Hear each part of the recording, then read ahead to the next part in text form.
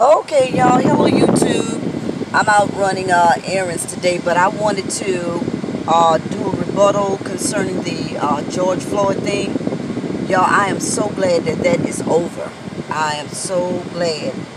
Give condolences to the family, to the friends, and I'm just so glad that they finally charged, they upgraded Derek Chauvin's charges and charged the other three with aiding and abetting and second-degree murder. Of course, the family is hoping for first degree, and so I'm just believing, God with them, for whatever their heart's desire is, because that killing was blatant.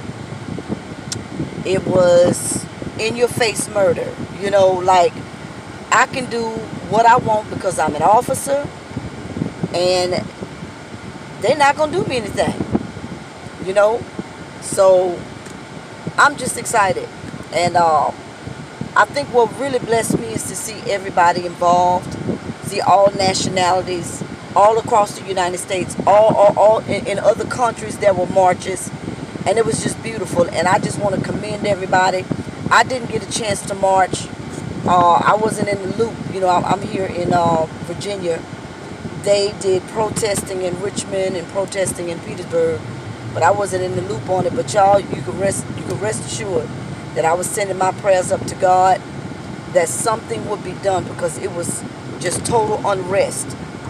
And I'm not going to say that the fight is over, but I will say that George Floyd's death is not in vain. In fact, he's going to go down in history, because what people fail to realize is that we was up against, I like what they call it, systemic, but we was up against a system that, immediately when the United States, when Columbus came to America, he didn't discover it. It was already here. People were already here. But what they do, they colonize everywhere they go. Now, white people, please don't get mad at me, because I appreciate everybody that involved in the map, that were involved in the march. But y'all know, and I know, that your forefathers were colonizers, and so it was based on bringing slaves here and production, money. And though they claimed they set the slaves free, the slaves weren't set free. We just have a different form of slavery now, And so it's sad, that the protesters was really coming up against a demon of racism. And that demon has been around for years. That demon has been around. That demon has been around. Y'all excuse me, somebody didn't want to let me over. But that demon has been around for years. And it's just a shame. As far as what had to be done to get that demon, to stir that pot up and for it to be exposed, that racism is still alive and well. But what I like is that they're tearing down or taking down statues of white men that represent Confederacy, slavery. They're taking it down. I know in Virginia, the governor is taking a Robert E. Lee statue down. In Birmingham, Alabama, they're taking a statue down there. And I hadn't studied to see where else they're probably taking them down. But it's time, y'all. It's overdue. But what I want to share with our people, with our black people, is let's not antagonize the police. Not saying that we ever did, but let's not antagonize and, just to get a fight, to see, what local authorities going to do to the cops. Let's not antagonize. Let's continue to do, just be regular civilians. And let's be positive. Let's try to bridge that gap if we can. For those who are Christians, let's stay prayerful. And let's just, start a new beginning. I mean, whatever that is, a new normal. And let's continue to pray for our leaders. The leaders, were making it clear that we need to, for those who haven't signed up to vote. We can fight other ways. Vote people in and vote people out. So let's use every avenue that we can to make a difference. But I will say this here, y'all. This is the end times. Not saying that God is going to blow up the earth, but this is the end times. And this here is the end times. I apologize, y'all. I was just distracted. There's stuff going on out in traffic, and I know I should be recording and driving, but I just had to get this off my chest. But these are the end times, and these are the signs.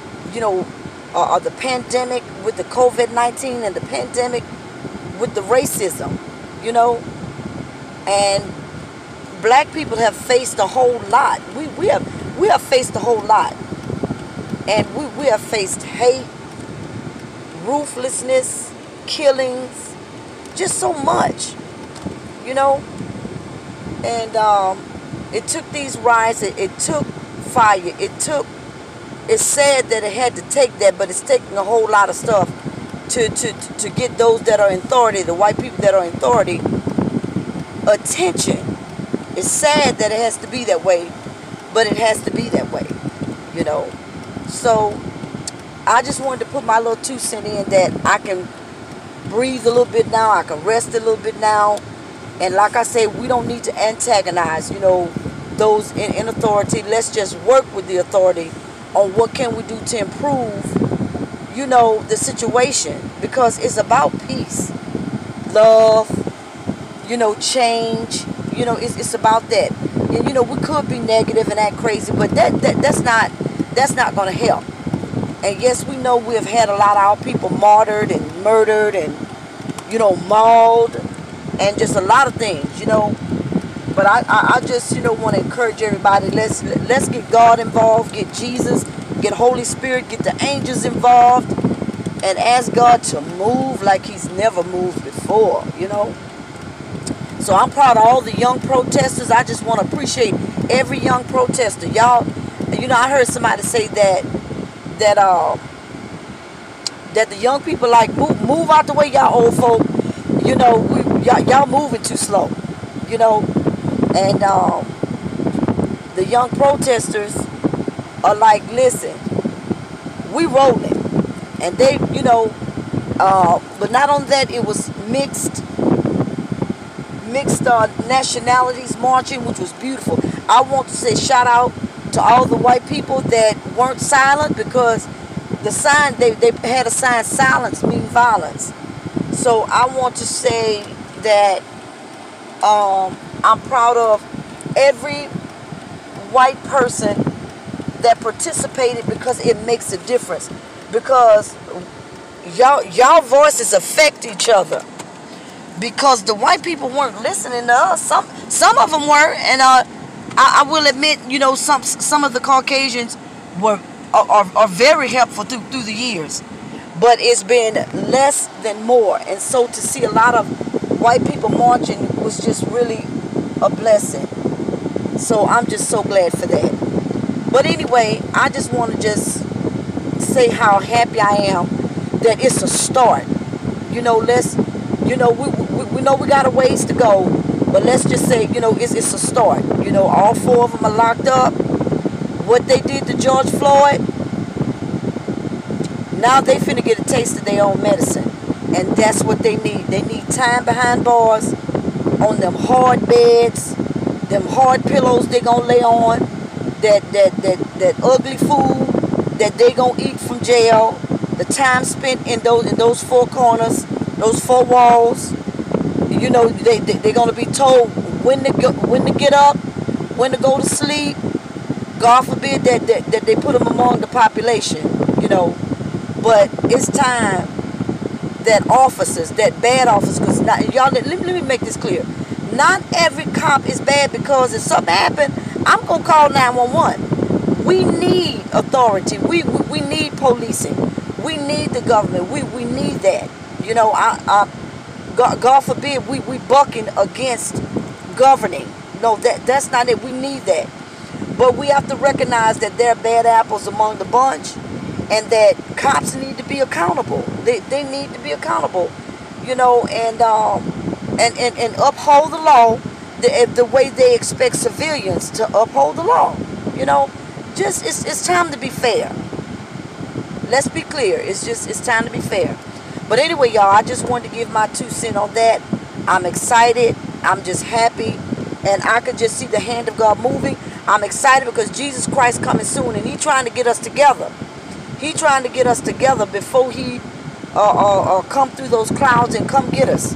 So y'all be ready. For those who don't know Christ, get to know Him as your personal Savior, and walk in love, repent, you know, get in the Bible, begin to read, because it's just gonna come a time, you know, everything it's gonna get worse. But I think for right now, I hope this gets better where we're at now. But according to the scriptures, it's going to get worse after the church is taken out of here. So let's try to make a change while we can before Christ come get us up out of here. All right, love y'all.